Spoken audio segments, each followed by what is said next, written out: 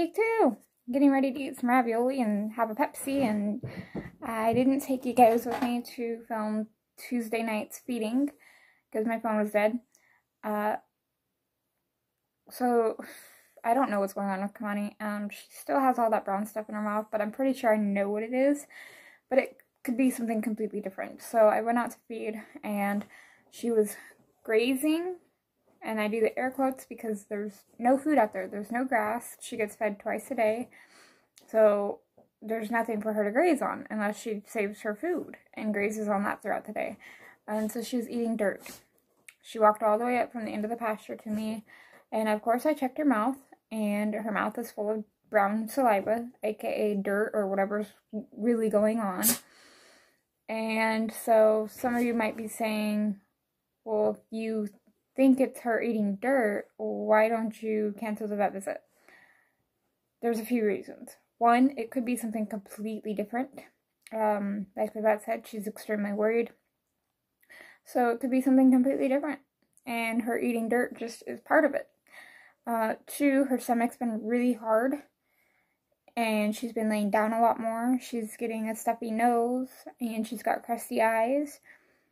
And three, it could definitely be a sand or impaction colic from her eating dirt. It's pretty much the same thing as sand colic, but dirt colic.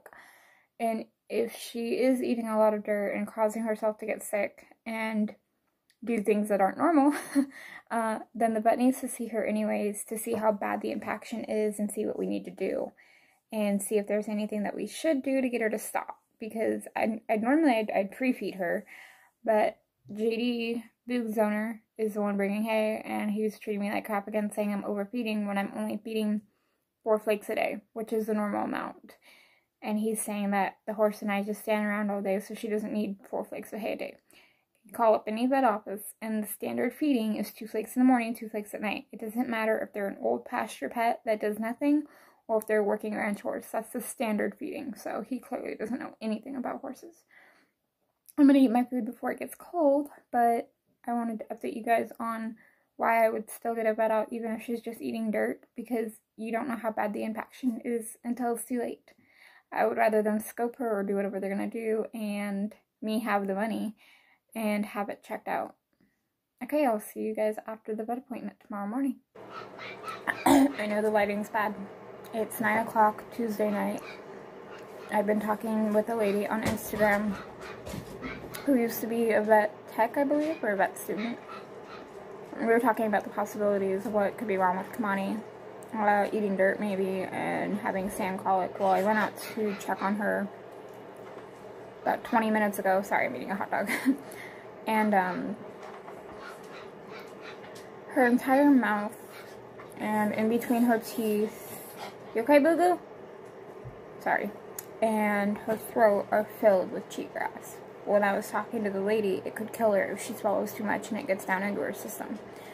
Or it could be a $15,000 to $20,000, if not more, surgery to get it all out. So what we're going to do when we're done eating, we're going to go out with a flashlight, put a halter on her. We're going to open her mouth like you would if you put a bit in. And we're going to take a rag, have somebody hold her head, have somebody hold the flashlight, and hold her mouth open and wipe out what we can get. And we don't want her dying from it.